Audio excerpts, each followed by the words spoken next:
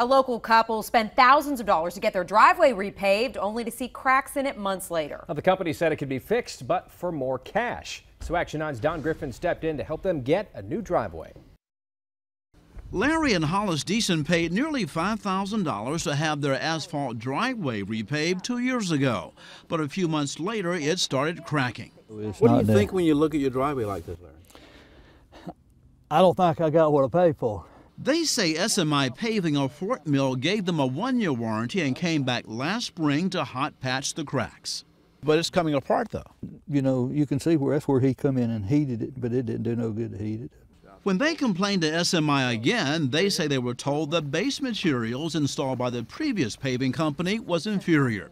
SMI quoted them a $2,000 price to fix it, but the Deasons refused and turned to Action 9.